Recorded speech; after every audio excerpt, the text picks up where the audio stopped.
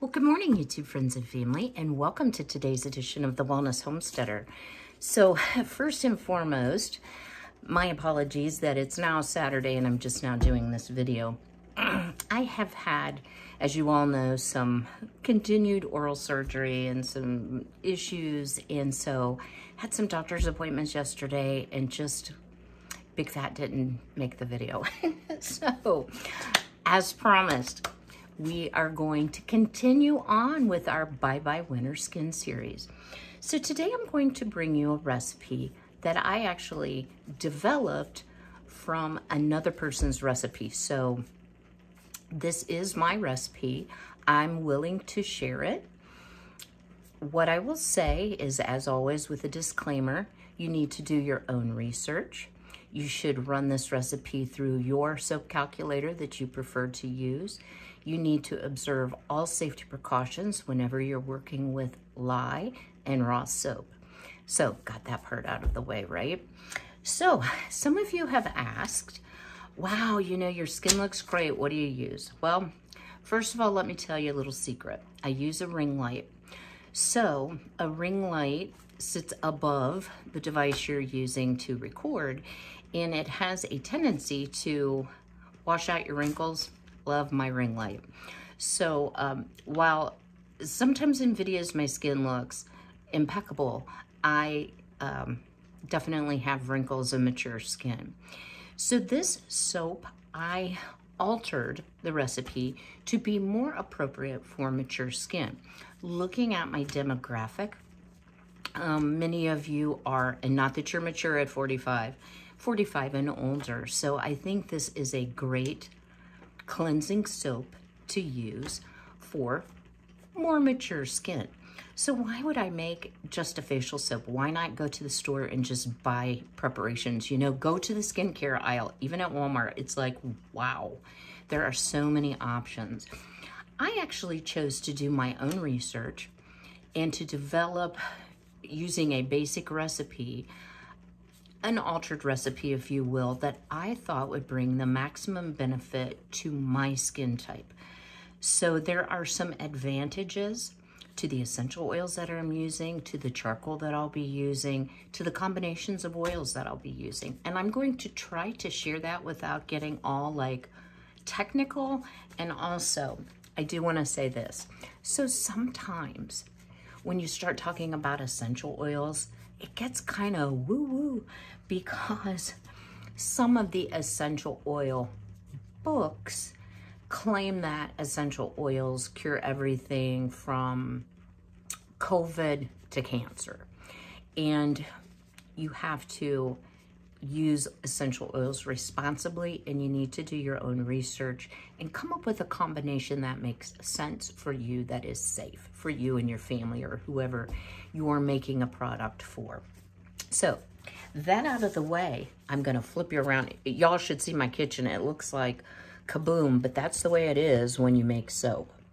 So I'm gonna set my recipe here aside, and we're gonna begin first here by making our lye preparation. So I have my gloves, I have on long sleeves, long pants, safety glasses, and we are going to take some distilled water and we're going to add 12.15 ounces. Now I know you've all seen measuring before, and normally I would have just had this made, but I want to share that I'm going to do it a little bit differently than a lot of the recipes you've seen prior. All right, so that's our 12.15. So I'm going to sit this in the sink. And now I'm going to measure out 4.35 ounces of lye. Now I have a glob of lye that has developed in my lye, so I'm going to try to pour around that. So let's see if we can do that. So you do need a digital scale. I will put in the description box below my digital scale. I've been super pleased with it. As I've shared, I broke the door off it still works fine. And when it finally doesn't work fine, I will be purchasing the exact same scale. That's how much I like it. Okay, so what do you do if you go a little over? Have to get my special spoon. Oh dear. I know I can't have everything ready. You just dip a little out. Put it back in the container. All right. I'm gonna put the lid back on this, and I'm gonna set it aside.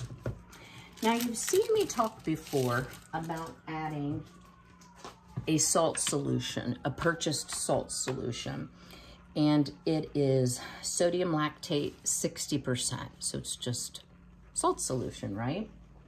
Well, today we're not going to use that. Today we're going to use something different. So if you are new to soap making or you don't want to purchase that additional item, in this recipe we are going to add 2 tablespoons of sea salt into our lye and water mixture. And we're also going to add another ingredient that I use in a lot of my soaps. So let me just say this is not a vegan soap. So this is tussah silk. You can buy silk from most soap making companies. You only need a tiny pinch. I have had this probably for 5 years and I barely used any out of it. Silk gives a really luscious feel to your soap on the skin. So I believe it does have benefits, especially to the face. So you just add a pinch to your lye water, and the lye, being so basic, will actually dissolve the silk into your lye mixture. So over here, kind of out of camera view, I need a bigger counter, guys, I really do. I'm gonna go ahead and add about this much silk is how much I'm gonna use. I'm gonna add my 2 tablespoons of sea salt. And this is just fine sea salt. So don't use coarse just because it has a tendency to take a long time to dissolve. So let's add our 2 tablespoons of salt to start. And why you add salt, if I didn't say this, because I don't think I did, salt makes for a harder bar of soap that is way easier to remove from the mold. So that's why I like adding the salt or salt solution. Okay, let me turn on my ceiling fan for ventilation.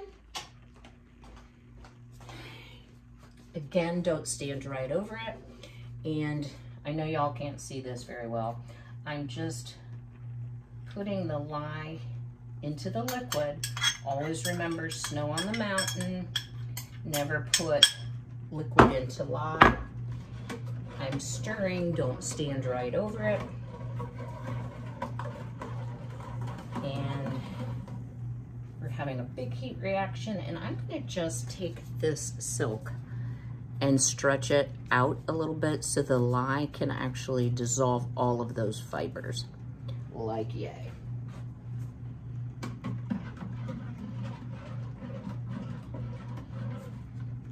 So just to show you, I don't know if y'all can see, can you see the steam? Oh yeah, you can see the steam rising. We are at 173 degrees. So we're gonna set that aside and we're gonna start measuring out our oils. So we've spoken before, and I will leave the recipe in the description box below. We've spoken before about different oils and their properties, so I'm not going to bore you with that. In fact, I'm gonna measure out my oils without showing you how to do that because y'all have seen me measure.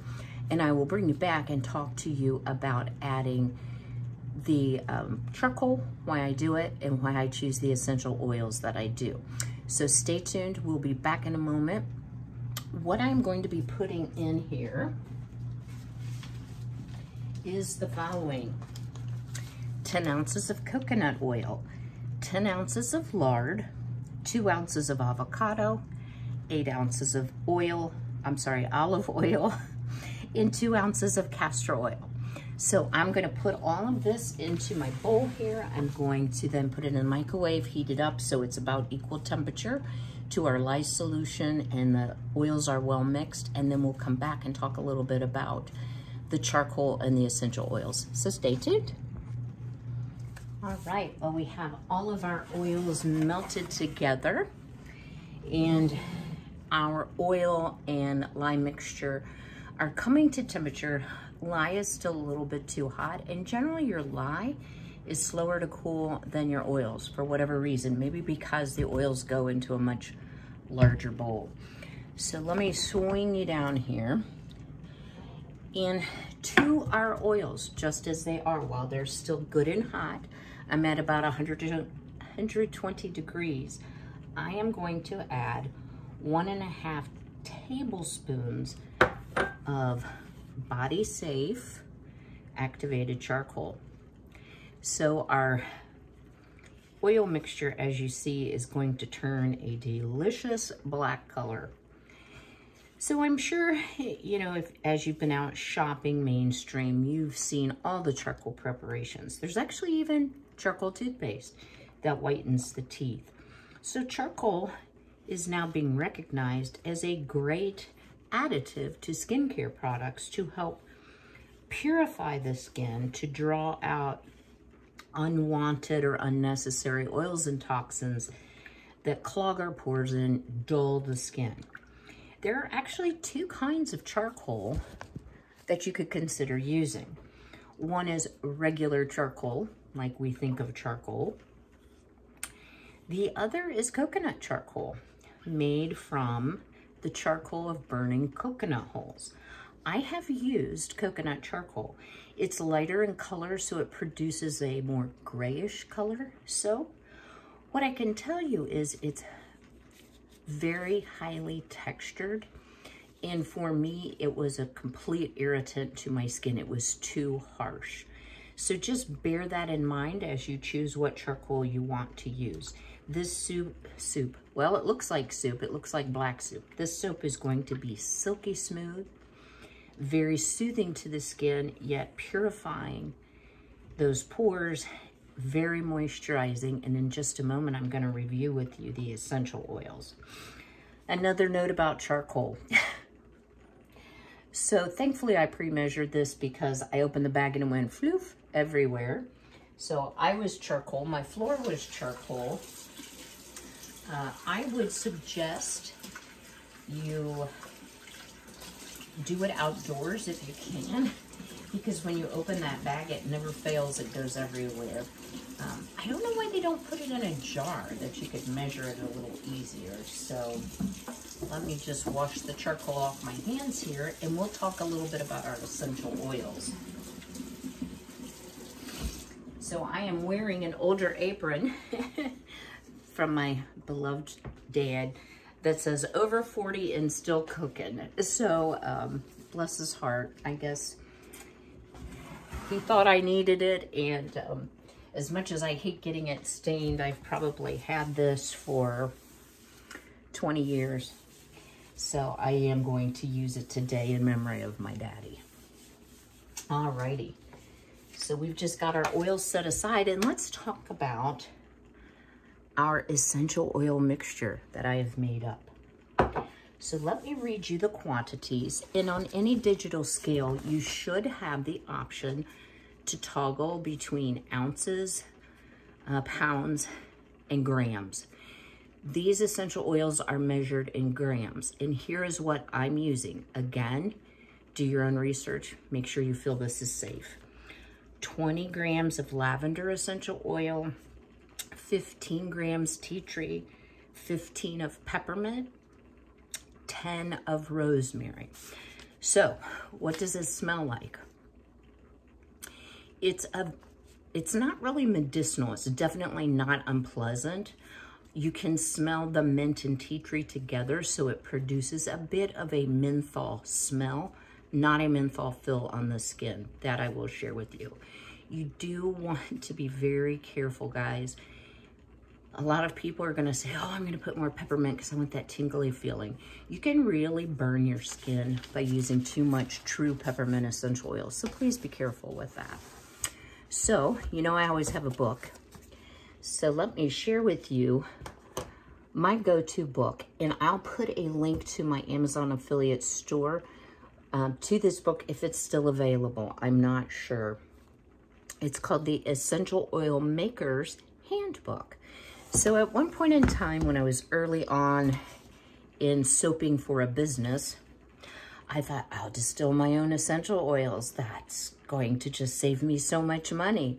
Well, let me tell you guys, it takes pounds and pounds and pounds of raw material to distill and extract that pure essential oil and not make a hydrosol, which is water and oil. So that all has to be siphoned off.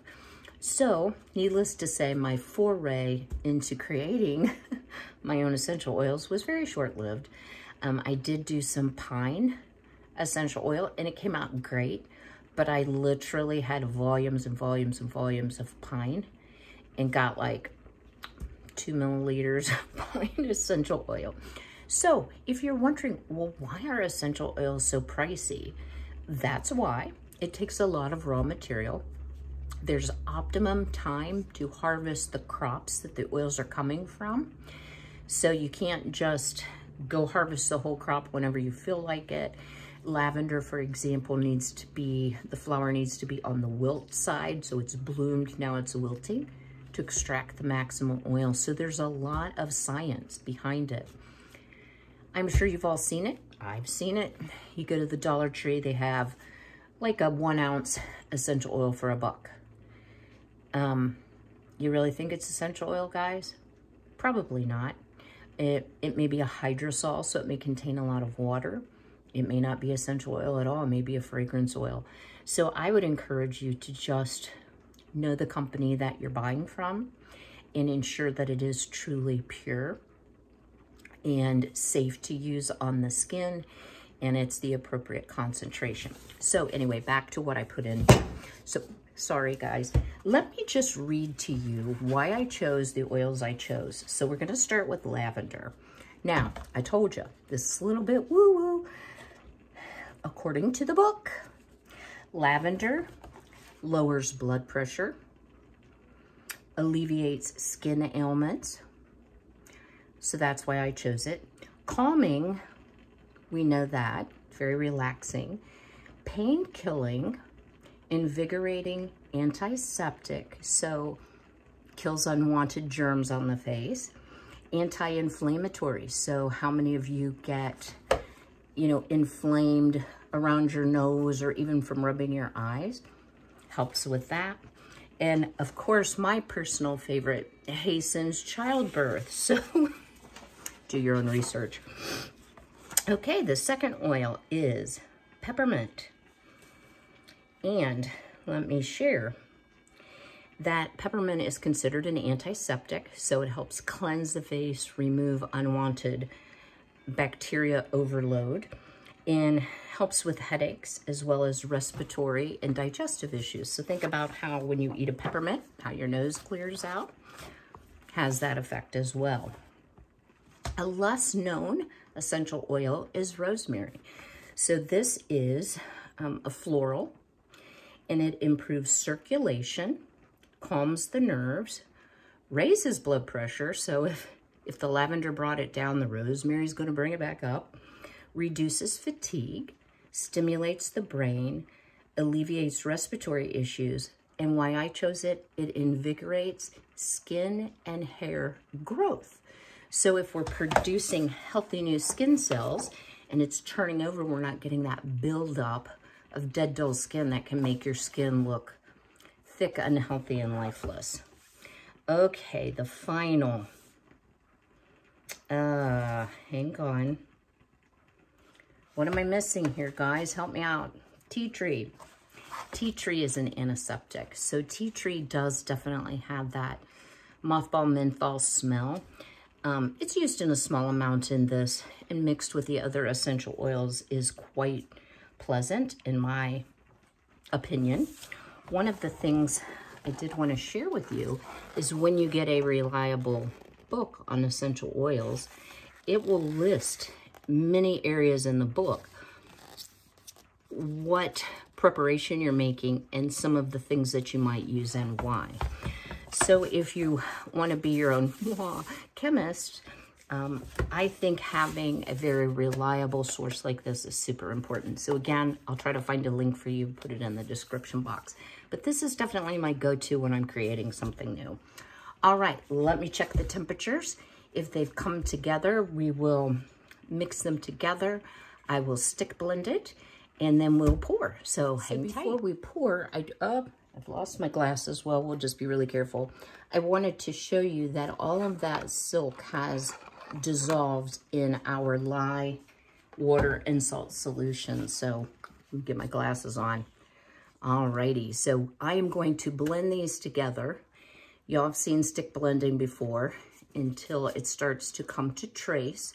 So it coats the stick blender, and when I dribble soap on the top, it leaves little dots. I pour soap very thin, and what I'm going to pour it in today are little molds. So when I do a facial soap, I don't do a regular bar soap. I make it look different so that, I don't know, it's special for the face. So I have a couple molds that are flowers, one of my personal favorite, little owls. So you want something that's comfortable in the hand for washing the face. So stay tuned, and we'll be pouring in just a moment. Okay, so we have a nice big bowl of black soap. And as you can imagine, all I'm going to do is just pour it into the molds, like so. One thing to notice about, or note about charcoal soap, it does develop soap ash, so it will get that white haze. I'm not sure if it's from the charcoal, if it's from the combination of essential oils, but I always have pretty heavy coating. As soon as you use the soap, and it's not harmful in any way, it's just simply part of the soap, it will come off and will not return. So it's a temporary condition. So yes, we're gonna have some lovely black flowers. Last year, I actually got some beautiful black wave petunias. They looked like black velvet. They were so gorgeous. And I bought them from one of our local lawn and garden centers, a mom and pop's type place. And they just have such unique items. So I will be purchasing that again this year. All right, so one more mold full here. So I can give you an idea of how many bars this is going to make. And these bars will range a little under, it kind of depends on the mold, but a little under 4 ounces. So they're not your typical bath size bar.